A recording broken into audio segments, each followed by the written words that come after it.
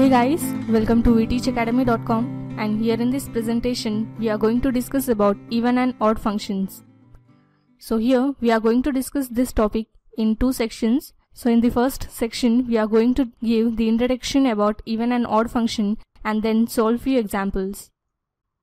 So let A be a non-empty subset of R such that -x belongs to A for all x belongs to A and f is a function from A to R.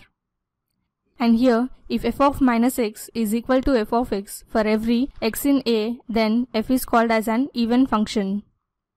So now let me explain this concept with the help of an example.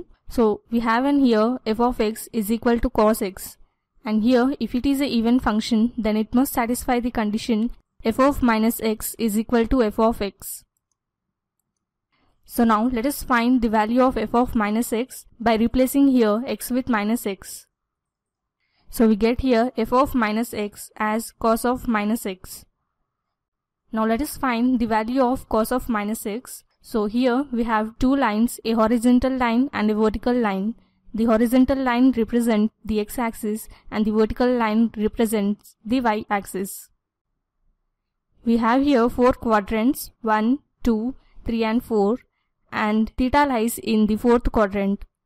And in the fourth quadrant, the value of cos theta and secant theta are positive and all the rest of the trigonometric ratios are negative.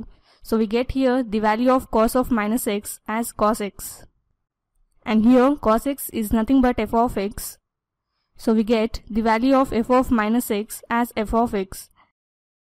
So we can call f of x as an even function as it is satisfying the condition of f of -x is equal to f of x. So let us learn what is an odd function. So here, if f of -x is equal to -f of x for every x in A, then f is called as an odd function. So let me explain this with the help of an example. So let us consider f of x is equal to sin x, and here if it is an odd function, then it must satisfy the condition f of -x is equal to -f of x. Now let us find the value of f of -x by replacing here x with -x. We get here f of -x is equal to sin of -x.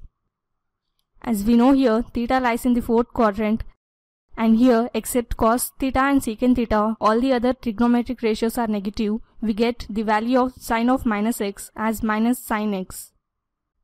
So here sin x is nothing but f of x, so we get here f of -x as minus f of x. So we call f of x as a odd function as it is satisfying the condition f of -x is equal to -f of x.